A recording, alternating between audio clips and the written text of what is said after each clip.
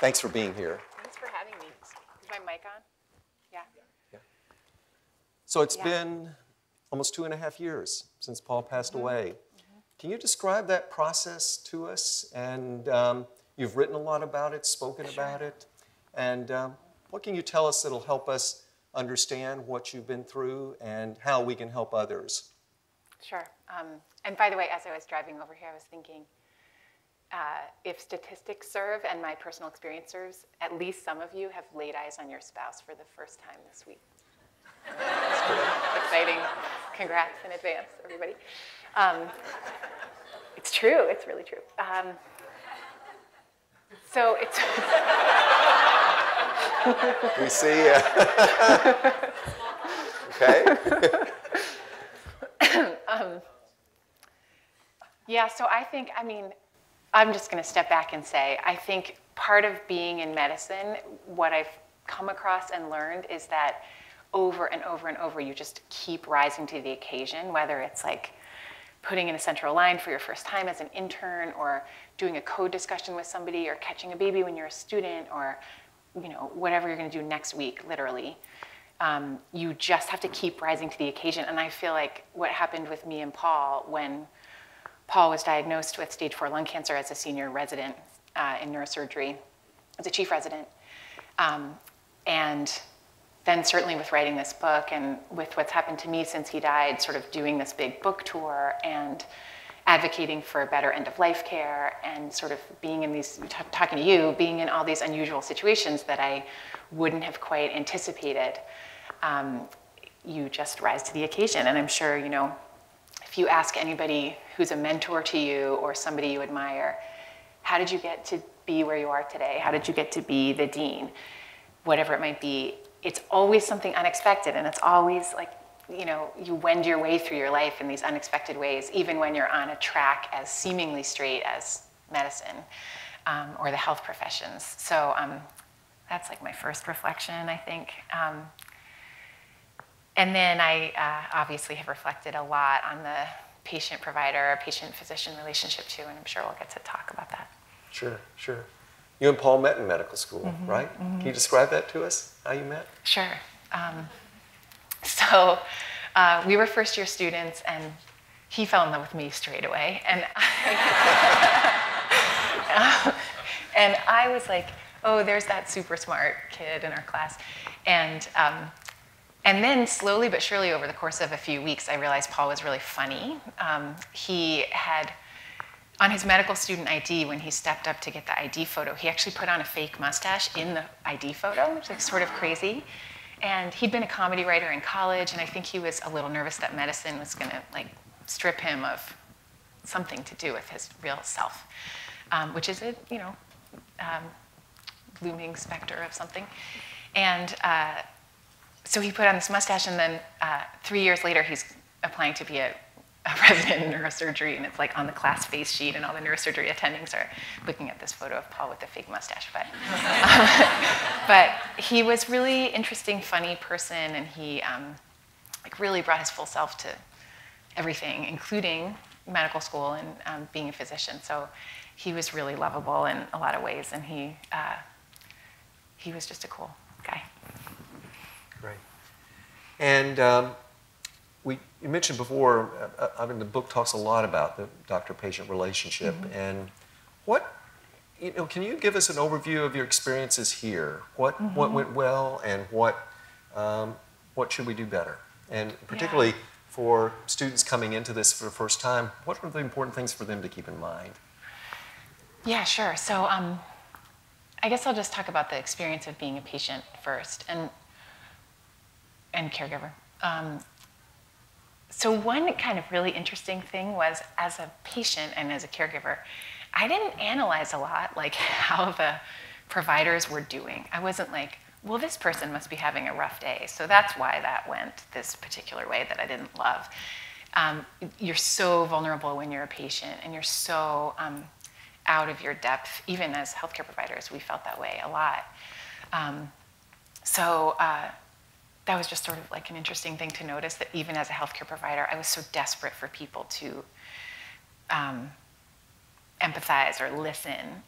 And I wasn't so much thinking about, Paul talked about like when you're a provider and you're going through your day, you sort of have this ticking clock in the back of your mind and all these tasks on your to-do list and what time am I going to get home and what's going on with my 10 other patients. And when you're the patient, you really are feeling like you've been waiting maybe weeks and weeks for this encounter, and you and your spouse are going to go home and dissect every single thing that the physician said, and it's just so weighted and so meaningful, and you really remember what is said. So no pressure, but that's like what it's like on the other side. And I certainly remember, I guess a couple of things. Paul had a really wonderful nurse practitioner in thoracic oncology and a really spectacular oncologist. For people who've read the book, you can see how engaged she was in what was really important to Paul in his life and the big challenge of matching his healthcare and his treatments to what he actually wanted in his life. And that ranged from everything from tailoring his chemo so he wouldn't get peripheral neuropathy and he could still operate, to prescribing a stimulant off-label so that he could write despite the fatigue of progressive cancer. But I remember this moment with the nurse practitioner where it was the major time that Paul's cancer had progressed despite the targeted therapy. So he has his last day as a surgeon, and then he's like realizing that it's almost like a new devastation when your cancer progresses. And she came into the room and said, "Have you seen your scan?" And he was like, "Yeah, I looked at my scan." And she looked him in the eye and said, "I really wanted you to be the guy on Tarceva for 7 years, and you're not that guy, and I'm really sorry." And it was so like in it, like she really was in it. And I still remember it. I still remember that feeling of feeling really allied with her. And just what an important thing that freezing was, and like her immersion in what was happening. And you can't do that every day with every patient. You just can't. And you just may not feel that way with every patient. But as you go through school and you're learning like various empathetic statements or whatever else it might be that you can bring to your encounters, that stuff really matters. Like there's real data on patient adherence is related to how much they feel allied with you as their provider. I mean, it's really fascinating. Like you are the medicine in a lot of cases. So that was one thing. And then I'll tell you another secret, sort of. So there was a moment where Paul was admitted with complications of chemotherapy, and the resident who was taking care of him didn't add erlotinib or Tarceva, the targeted chemo pill, to his med list in the hospital because his LFTs were kind of high. And Paul was like, "Well, it's been like that for months, and I really get severe pain when I am in withdrawal from this medication. And so please, can you put it on my list? And if you don't do it by 5 a.m., it's going to take till 2 p.m. because everybody has to round, and I know how this all works, and like has to come up from the pharmacy."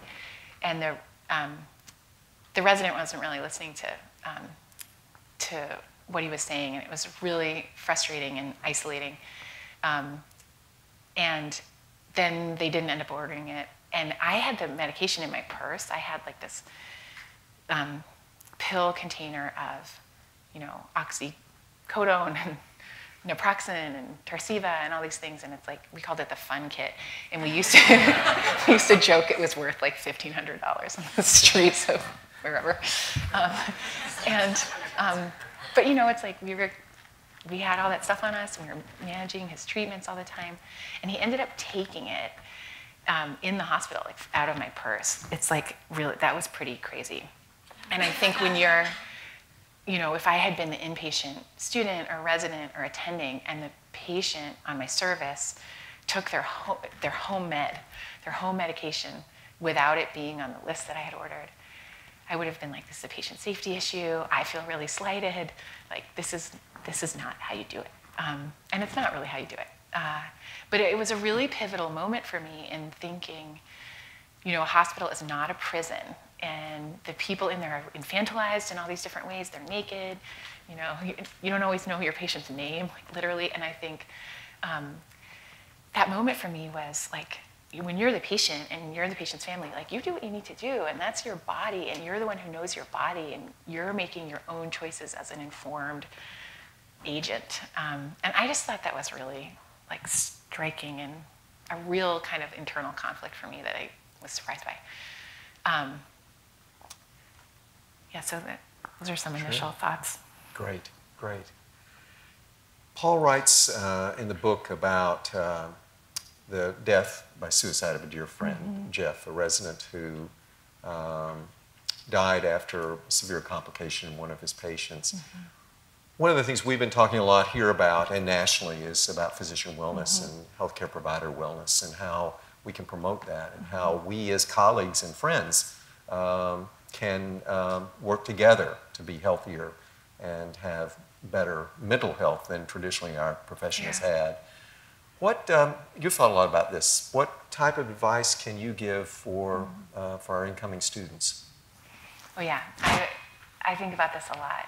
And there's data that med students have higher quality of life and higher resilience than their peers. I'm assuming it's like the same for PA and other health profession students. Like to get to this moment in your life, you have to have unbelievable grit already. And then your perceived quality of life like plummets sometime pretty soon based on the stresses that you're under and what you're witnessing and how hard things get. And it can be really hard to keep a grasp on your mental health and the balance in your life. And I guess I have two kind of big thoughts about it. One is, or I guess it comes from two different places, right? One is personal resilience and well-being and wellness. And then the other one is the system that we're all a part of. And it's super, I think the system part is a really big deal. And Stanford is actually turning into a national leader thinking about health professional burnout. And Tate Shanafelt, who I'm sort of in love with, I probably shouldn't say, it's like not that professional to say I'm in love with Tate Shanafelt, but in a professional sense, I'm in love with Atul Gawande too, I'm sure half of you guys are. It's like there's these people who are really thinking authentically about what's happening in medical culture and in our profession, and Tate Shanafelt's one of them, and he's been recruited from Mayo to Stanford to think about physician burnout. And there's these system factors like things like loss of autonomy or unrealistic workload or inefficiency that really contribute to our well-being. And the Stanford's really thinking about it, and the AAMC that oversees medical schools and the ACGME that oversees residencies are recognizing this sort of epidemic of burnout among health professionals. And so the main message I would have is if you feel burned out or if you feel depressed or anxious or whatever, it's not necessarily, in fact, I would say it's not, that there's something wrong with you. It's kind of a greater system issue too, and something we all are thinking about how to support each other. And that's really exciting. And I think there used to be a real stigma about seeking help for mental illness or stress, and this idea that it's going to affect your medical license. Like they surveyed surgeons who'd had suicidal ideation, and half of them had not wanted to seek help for fear it would affect their license. That's a huge deal, and I think that's changing a great deal, and especially at a school like Stanford where like we can sit with the dean and talk about this issue. Like that's fantastic and amazing. So certainly don't be afraid to reach out for resources, and I know that some of your professors talked about wellness during orientation, and for me it's been sleep, exercise is a huge one. And then there's data on mindfulness meditation now too. The Surgeon General under Obama talked a lot about mindfulness and like did mindfulness meditation in schools with people. There's an app called Headspace that I don't own stock in, but I should. That's really excellent for meditation. And then social connection being the other big one, maintaining your relationships. So I think that stuff really matters, and I think your leadership will make a difference in the burnout question. But I think it's really important that we're talking about it. Absolutely. Paul, of course, had background in humanities as well as in science, neuroscience, neurosurgery. How do you think that, and he was an extraordinarily eloquent writer, how did that shape him as a person, and what can our students learn from maintaining interests outside of medicine? Because he clearly was an avid reader and writer, throughout his life. And how did maintaining that influence him, influence you through your endeavors in those areas? And what can our students learn from that?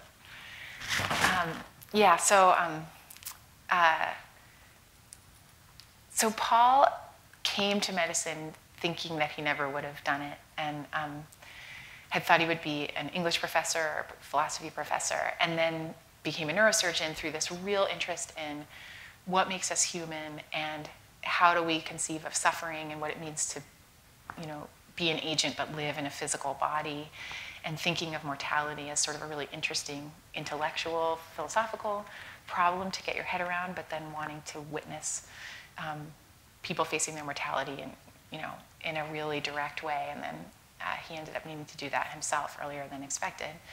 And there was this interesting moment that I've talked about in some other settings, but Paul sort of hadn't read a decent book as a neurosurgery resident for a while, and he'd been studying anatomy textbooks and surgical atlases and stuff.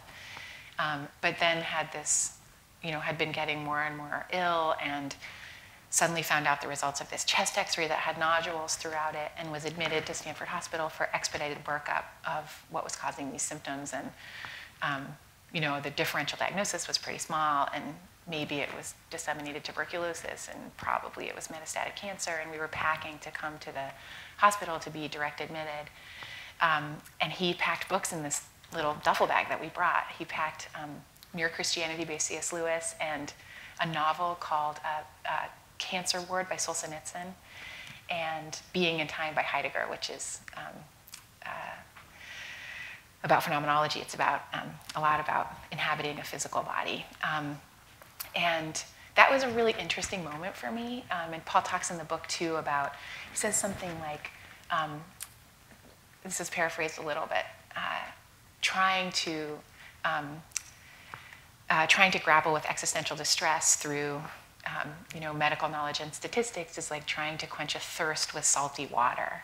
You just can't do it. And so I think thinking about the human condition through these other fields, whether it's the humanities or literature or philosophy, or certainly you'll all come across bioethics when you're thinking about things like whether to withdraw life support on one of your patients. Like, you'll see that all really quickly. And those other disciplines' ability to characterize the human condition and help us understand what we're doing and helping us cope with what we're doing as we face it every day, I think is really important and helpful. And I was going to say one other thing. Darn, I can't remember. Shoot, I can't remember. It's okay. It's okay. Yeah, if I think of it, I'll tell you. So Katie's 3. Katie's now? 3. Mm-hmm. Yeah, that's great. She's like 60% potty trained. Congratulations.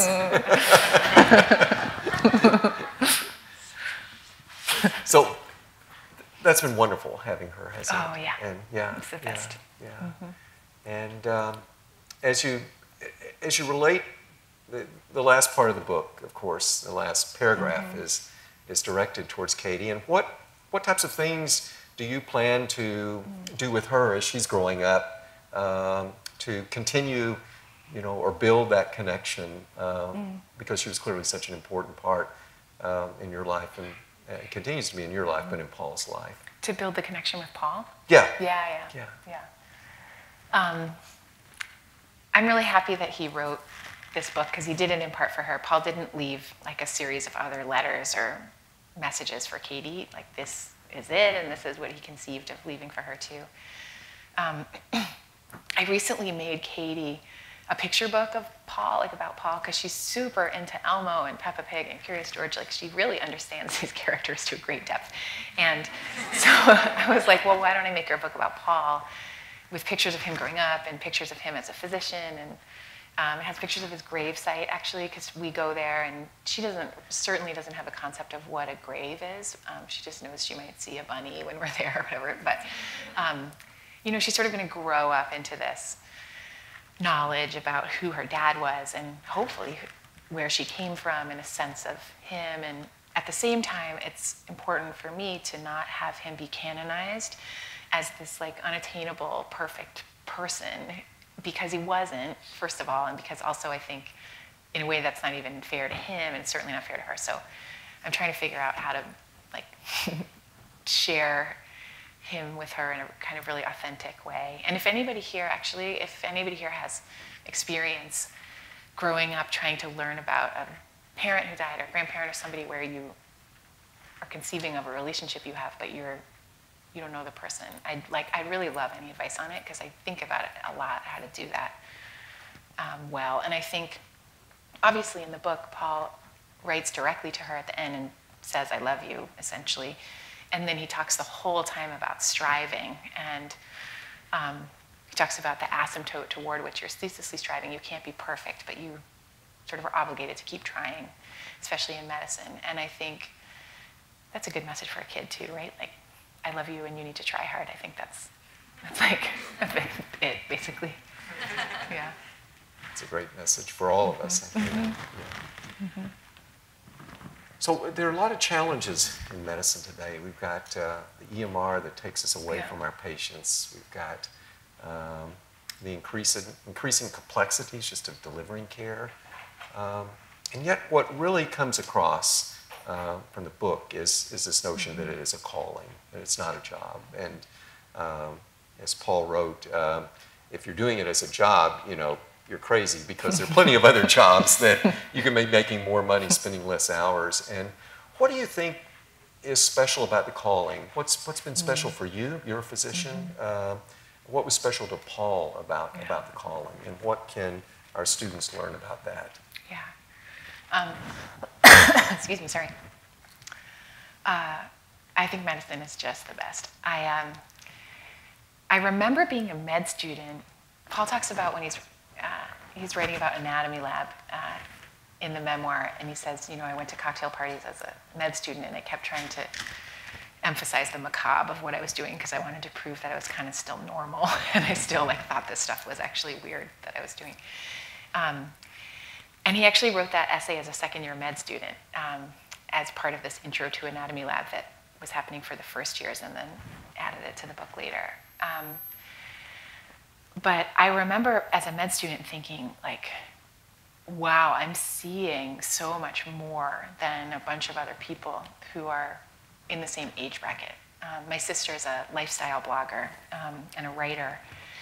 And I was like, she has this perfect life, and she still has this perfect life on Facebook and Instagram, and it's not totally perfect behind the scenes, but it's like we see a lot of stuff that not a lot of people our age see. And I was seeing things that my twin sister wasn't ever going to see in the same way, and it's very intense.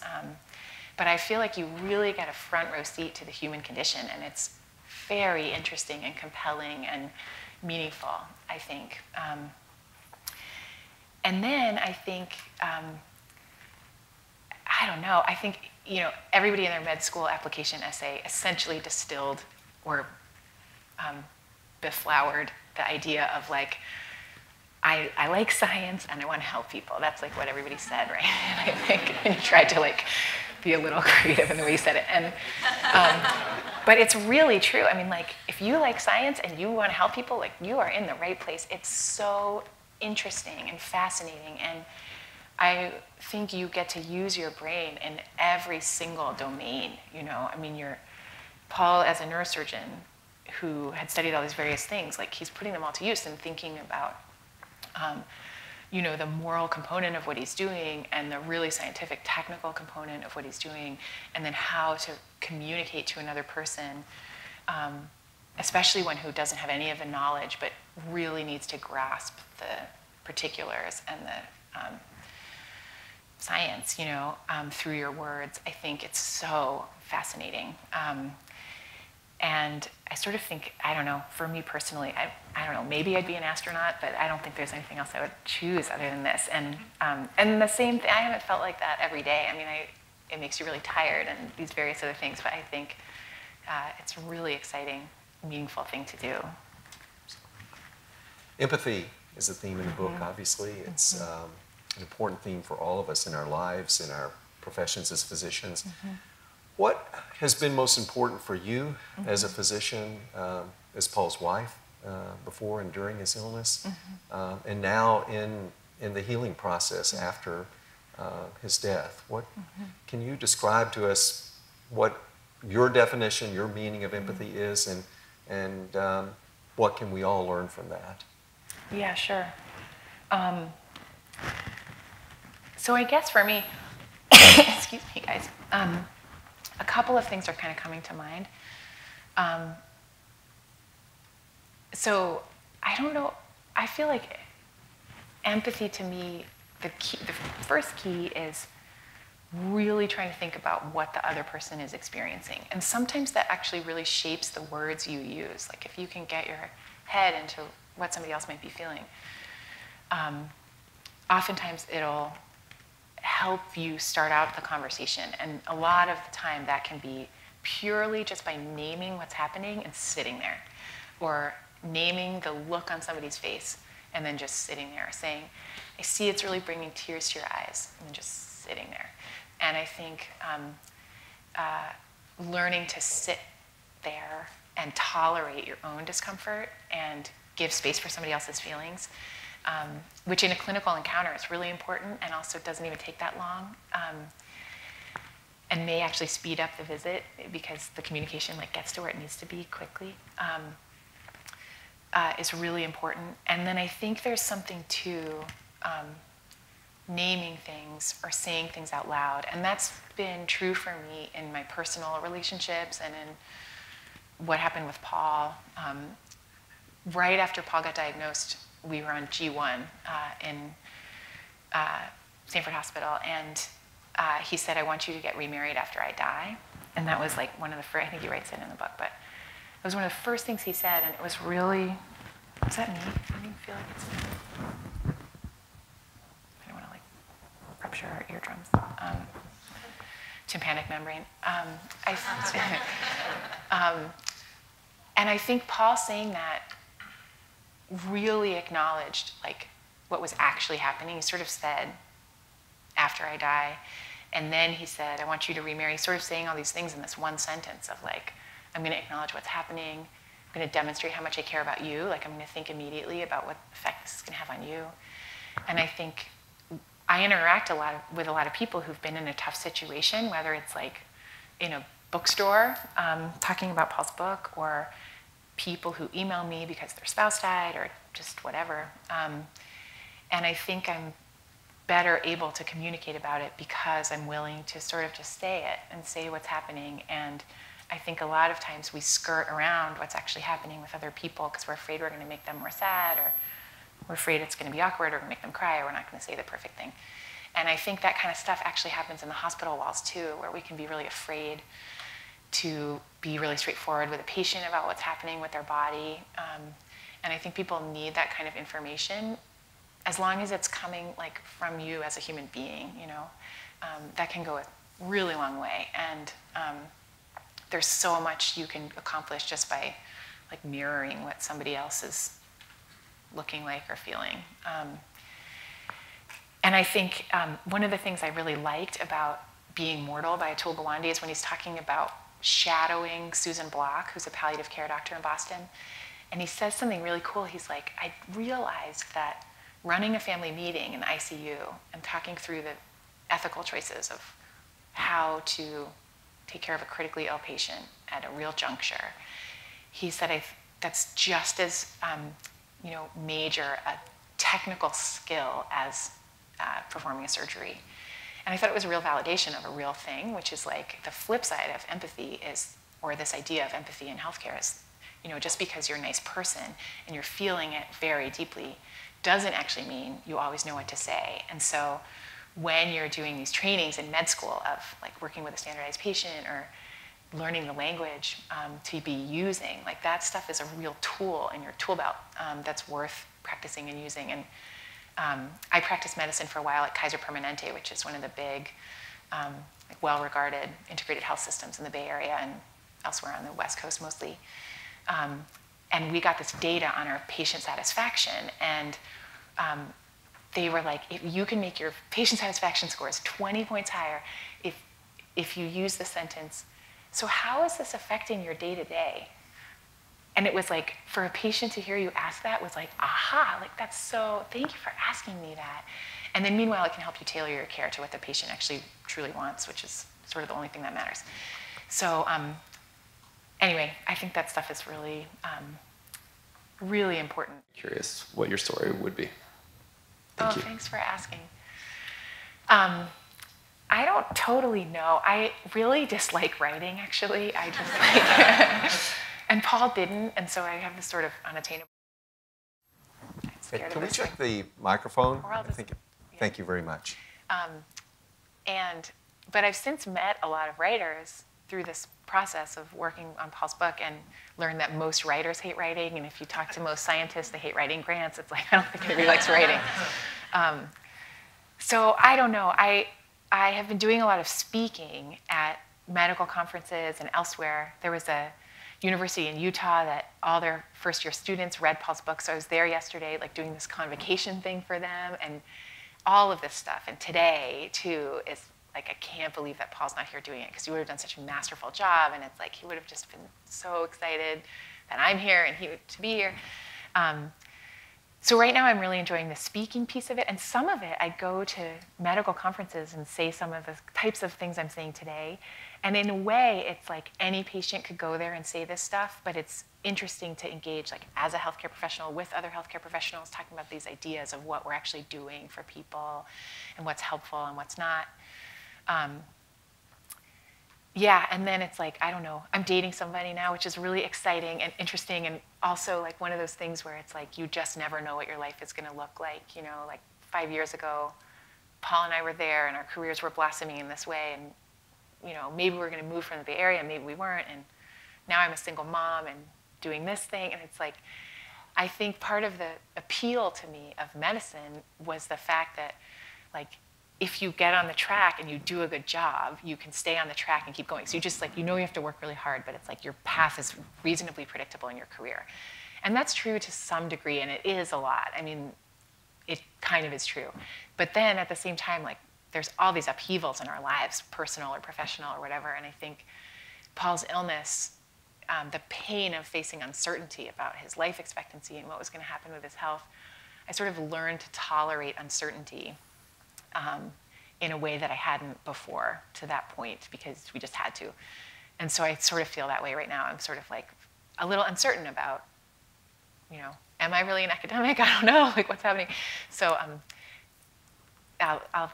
that remains to be seen, I think. And I also do think, for me professionally, the way we think about end-of-life care in modern medicine, with all the technology we have, and the fact of the battle metaphor of, like, even in advanced disease, like, we're going to fight it, we're going to beat it.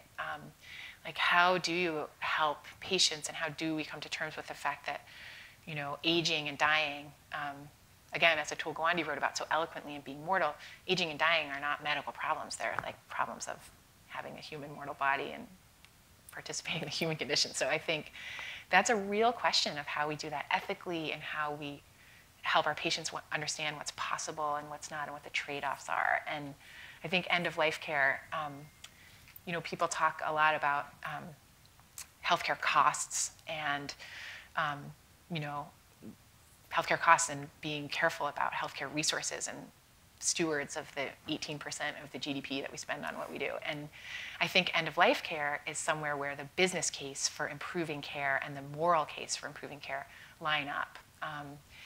So I am really excited to be in that space and thinking about how we talk about that and what we do. So, and meanwhile, I never thought I would be speaking so publicly about such personal stuff at all.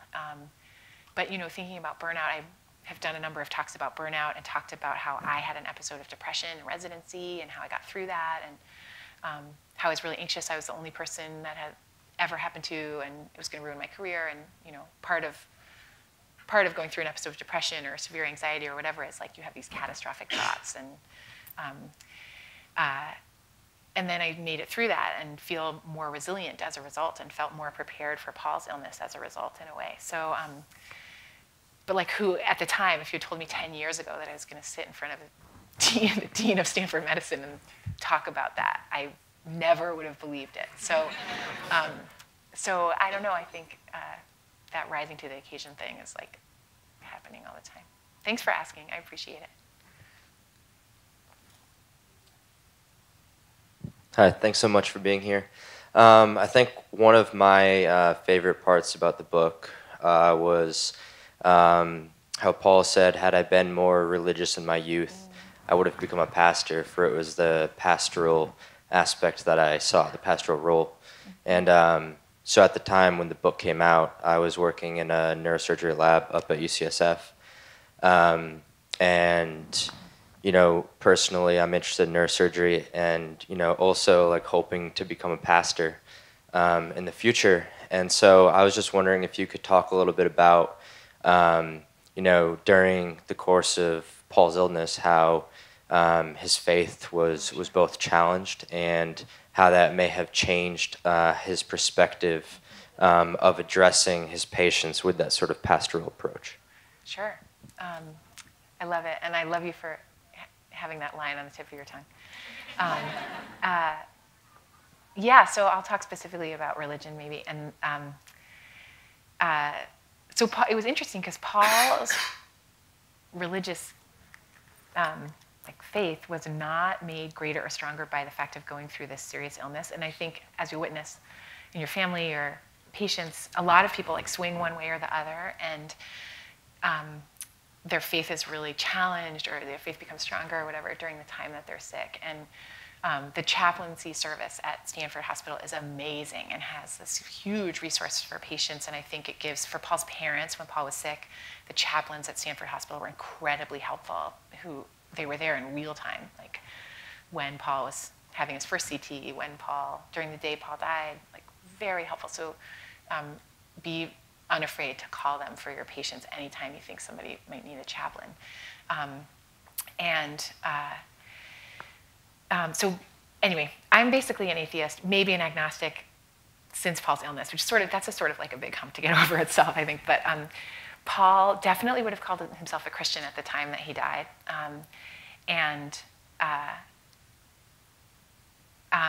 But was an atheist at various points in his life. And it's funny because people who are neuroscientists or atheists or whatever come up to me and say, like, this guy gets me. Like, I feel the same as he does. And people with a really strong religious faith come up to me and say, like, this guy gets me. I feel the same as he does. And I think it's, Paul's not trying to change anybody's mind in the book. He's talking authentically about a struggle that he went through in his life with faith. And I think a bunch of people are doing that. And so that's kind of a nice aspect to see. But anyway, for him, it was sort of a helpful, I don't know, it wasn't even premeditated. It's just sort of, he was raised in this faith tradition, and then he found his way back to it. Actually, as a med student, it's sort of interesting. I was going to say one other thing about it. I can't remember. Oh, I was just going to say, I'm not sure Paul had a really strong conception of what would happen to him or his soul or whatever after he died. I think that wasn't even a big part of it for him. But I think it was more specifically impacted the way he thought about service and the way he thought about the values in his life, including things like striving and thinking about suffering or thinking about forgiveness and redemption. I don't know, the concepts in his faith were really important to him. And then I think it sort of reflected back into, for him, what it meant to live a good life. And I think, I don't really like when people talk about the good death. I think it's like, I think when people say he had a bad death or he didn't die well or whatever, I think people know what, they're meaning something, and in a medical context, oftentimes they mean somebody, received medical care that was more aggressive than they would have wanted or opted for. But I think the good death is kind of a weird phrase. I don't think anybody wants to die. But I think insofar as there's such a thing as, dying well or the good death, I think some of it has to do with feeling like you led a good life and feeling happy with the choices that you made. And I think that was a piece of what I think helped Paul cope with the fact that he was dying, was having lived a life that he wanted to live. So anyway. Thanks for the question. Hi, I'm Kevin. I wanted to ask, Did your conception of happiness in your life and where you find it evolve over the course of Paul's illness? And if so, do you think that it's fundamental within the human condition for a disease to do that? That's an awesome question. So I think the answer to your first question is yes.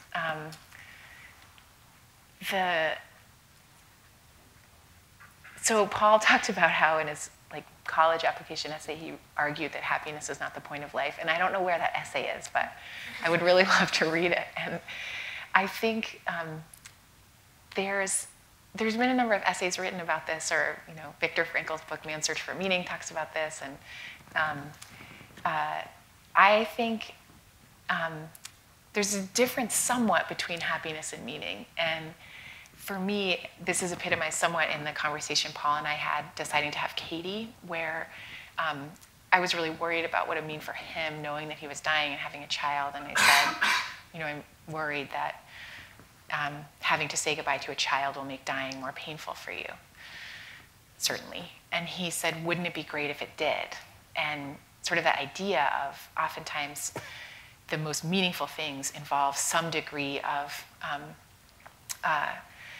suffering or pain. And I think, nobody decides to have a child because they think it's going to be easy. And there's a study where it's like parents are actually less happy than people who don't have children, but they also, many of them feel a great degree of meaning. And I think travel is kind of like that, and going to medical school is kind of like that. It's like, it doesn't necessarily make you happy all the time, but it deepens your experience of your life. And so I used to think, I want to be happy all the time, or I want to raise a happy kid. And now I'm sort of like, I really want to have meaning in my life, and I really want to raise a resilient kid. And I think those are kind of different. And for me, that was illuminated somewhat by Paul's illness, or at least through discussions that came around it, like the one I just mentioned. But I'm not sure you have to have an illness yourself to feel that. I certainly think I think engaging in some aspect of pain in our lives, and I think we become real witnesses to that in the health professions, but whether it's like helping a friend through something, or just going through a really hard thing in a relationship or whatever, I think facing up to those really tough moments in life very authentically and grappling with what they are. And Viktor Frankl talked about how, a meaningful life comes from a couple different places across people. He said 3 different things. He said vocation or work, relationships, and then persevering through difficulty. That persevering through difficulty was its own meaningful thing in addition to vocation and relationships. So I don't know, those things have turned out to be true for me, and I think it sort of makes me happy, because I'm like, well, life is guaranteed to be full of pain and hardship, and so if that's part of meaning and that's part of what makes you happy, then yay. But yeah, I think so. Yeah, and I do feel like my own connections with other people have also deepened as a result of Paul's illness, in part because my conversations, or what people talk about with me, or what I'm willing to talk about with other people, has become deeper. A lot of people tell me about their marriage strife now that they know Paul and I had that, and I don't know. Yeah. I don't know. I'll let you guys.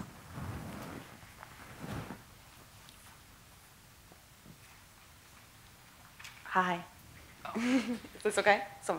I'm Carly. I'm a PA student, and you mentioned, and we read in the book, that Paul had an interaction with a beloved nurse practitioner during his treatment journey. And so I was wondering if you could speak to what aspects of that interaction were great, and also maybe how you interact in your professional career with advanced practice providers. Oh, sure, yeah. Totally. So I'll just say right off, I'm an attending in Stanford Express Care, which is part of the primary care section at Stanford over in the Hoover building. So hopefully, we don't have students as much as I would want, but hopefully some of you guys can come over to Express Care. It's outpatient urgent care, so in between primary care office and the emergency room. And our clinic is made up of MDs and NPs and PAs as colleagues with each other. And there's some things that I notice the PAs, like I rely on the PAs a lot actually for office procedure skills. And then we troubleshoot tough cases together. And I work directly alongside advanced practice providers or APPs in my clinic and love it. And we actually have NP students and PA students who come over there. So anyway, for what it's worth, they're our colleagues at Stanford. Then I also think I'm a primary care person. And even though I'm doing urgent care, my real love is primary care and thinking about how to make primary care as robust and well-functioning and respected in the US as it is in some other OECD countries and whatever across the world. And I think that NPs and PAs have a huge role in primary care and the provider shortage and capacity, and there's a lot of politics and policy around that really matter at the state level, and I think that stuff is super important. But thanks for being our colleagues in education and practice here. And the main APP that we interacted with for Paul was the NP in oncology. And then we also interacted with a bunch of physical therapists and a ton of nurses, obviously, especially on the inpatient side. And that was really fun to see, like when you're an inpatient, how much your bedside nurse matters to you. And then how much the physical therapists like tailored what Paul was needing. And I like really loved Stanford Healthcare. Like I feel really proud to work in this system, but I feel really grateful to have been a patient in this system because overall it was amazing. So anyway, that NP was spectacular. She was the one who saw us a lot of the time initially for the visit. So Paul's oncologist, she would usually do the beginning portion of the visit and then go powwow with Paul's oncologist, and then they would both come in toward the end. And I felt like to me, she was like as vital as the oncologist. They really were a functioning unit in my mind. And when the oncologist was out of town, oftentimes we would only see Allison. Her name's Allison. And she had a baby during the time that Paul was sick. And then the very last oncology visit we had, which was on a Thursday, and Paul died the following Monday, we were in the thoracic onc clinic talking about like how we would set up hospice and whether he could still do a clinical trial. And she was the one who came in and told him that he had brain mets and leptomeningeal disease. And she had just come off maternity leave. And as soon as she walked in, I was like, Allison's here. This is so fantastic. Like, and it was just so fantastic that she was the one who was there to tell him. And he had actually looked at the scan himself and didn't see the brain mets, and then made a joke that he was like, I can't tell whether I'm more sad that I have brain mets or that I didn't see them on my own MRI. And I think in a way he was like, I'm really sick. Like I didn't see these subtle mets on my, in my MRI. Yeah. You have a last question? Yeah, thanks very much for coming and speaking with us. I don't remember the exact quote in the book, but there comes a time where Paul is meeting with his oncologist, and she says, it's okay if you let me be the doctor. And I remember reading that and thinking, yes, like, let her do that. Focus on, other more important things like your family. And then I thought about it a little bit more, and I was like, wait, but that's like being stripped of a piece of your identity. And that's the push and pull that goes back and forth in the book. And I was wondering if you could address your experience as a healthcare provider and how that felt for you. Oh, yeah, sure. You guys have such insightful questions. And you mean like the push and pull between like me being Paul's wife and then also being a physician at the same time? Yeah, like that? Being a provider or letting them provide. Oh, yeah, sure. Yeah. I'm trying to remember like what it felt like. I think that transition was a little easier for me. I think I did feel really dependent on Paul's healthcare providers. I mean, somewhat. I think we led them because we knew that we really needed and wanted them to know what was important to us. So like on the day that Paul died and there was this big decision about whether he would be intubated and go on a ventilator or not, I felt like a real advocate for giving the healthcare team permission to like know it was okay not to do that, because there's this sort of prevailing cultural thing about being really aggressive or assuming maybe that's what your patient is. It's a big question. So I felt like a real advocate for that. But I also felt just so emotionally dependent on them, and Paul did too, especially for a young and male neurosurgeon. Like the amount in which he, despite pushing, was really emotionally dependent on the oncologist especially, was really striking. And yeah, so I think I was like really anxious to hear what they would say, and really glad. I remember his oncologist used to say things like, how's the new pain medication working out for you guys? And she wouldn't say like, how's the new pain medication working out for Paul? It was like, how's it working out for you guys? And so I just felt really like I was part of the team, but as his partner, which really mattered to me. Yeah, I'm trying to remember. That's like the tip of what I can remember right now. Lucy, thank you for your courage, Thanks for having me. for your wisdom, for being here with us. And we're so honored that you're a part of our community. Thanks. And we look forward to having other occasions where we can interact and learn from you. And also from all of us, you're such a valued and treasured member of our community, and we're here for you as well. Thank you so much. Thanks for saying that. Thanks for having me.